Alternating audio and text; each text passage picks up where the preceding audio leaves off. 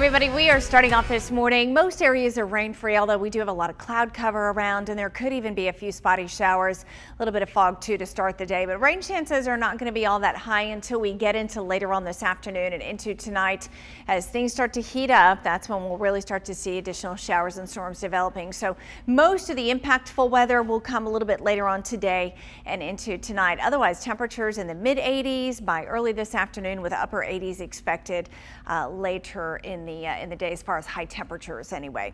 Here's a live look over downtown, and you can see we've got cloudy skies, a lot of low clouds, a lot of gray skies. 70 degrees of current temperature in Birmingham, some 60s in the northern spots, 68 in Gadsden, Anniston at 68 degrees as well. And you can see there's at least a few spotty showers out there this morning, but coverage is very, very low. But notice up here into parts of Cherokee County, DeKalb, also into Etowah County there just to the west of Gadsden, we've got a few showers and few showers there. Thunderstorms back to our west, so we'll have to watch these, as some of these may very well clip our northwestern counties a little bit later on this morning. But you can see in the futurecast as we get into this afternoon, again, coverage will likely increase kind of the same time frame as things heat up. That's when we'll really start to see coverage increasing later in the day and into tonight.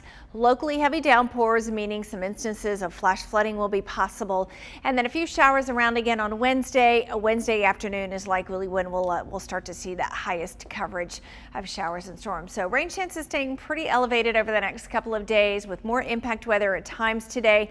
Not going to rain all day where you are, but there could be at least a few hours where you're getting some pretty good rain from those storms. And then you'll notice we'll drop rain chances a little bit heading into Thursday and Friday.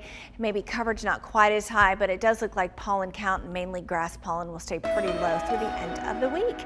Temperatures in the upper 80s today. We'll keep those upper 80s, and of course rain chances going daily through the end of the week and the start of the weekend. Brent? Steph, we're looking pretty good out there still, mostly green out.